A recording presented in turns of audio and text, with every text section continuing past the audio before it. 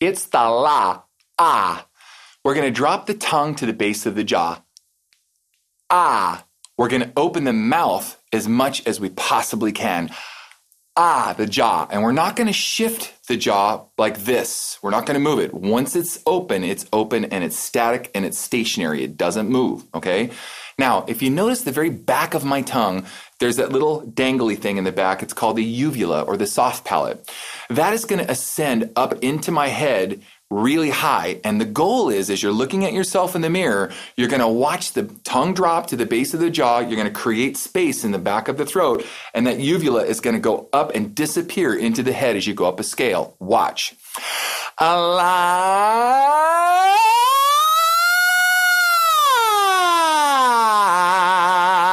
Okay? Do you see it disappear? Allah. Allah,